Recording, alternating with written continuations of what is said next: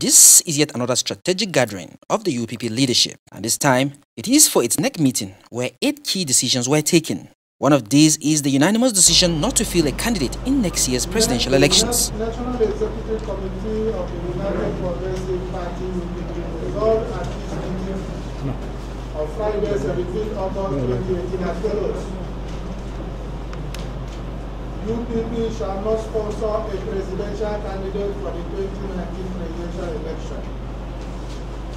The party shall use the period between now and 2023 year election to consolidate its nationwide political structures and concentrate energy and resources in active participation in other elective contests, namely governorship, senatorial, House of Representatives, and state assembly elections in Nigeria. UPP shall continue to explore the possibility of a constructive engagement with a political party or parties through alliance for electoral leverage and enhanced advantage in the democratic context. NEC has mandated the National Working Committee to review the reports of the various committees that have attended meetings on alliance through coalition with other political parties and take appropriate decisions in the best interest of the party. The UPP also outlined the best way to handle the ongoing defection trend in the polity.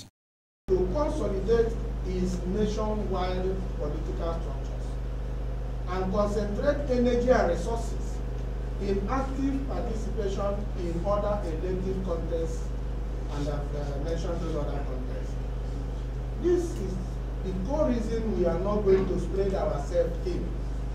And when it was time for the question and answer sessions, UPP's governorship aspirant in Imo State, Tony Wulu, was the focus of attention. Honorable sir, have you come to you people to stay or just looking for a political platform where you achieve their ambition and maybe, may God forbid, then maybe it doesn't work out, you go back to where you're coming from? I am very comfortably seated here. Very comfortably seated here. I am not going anywhere.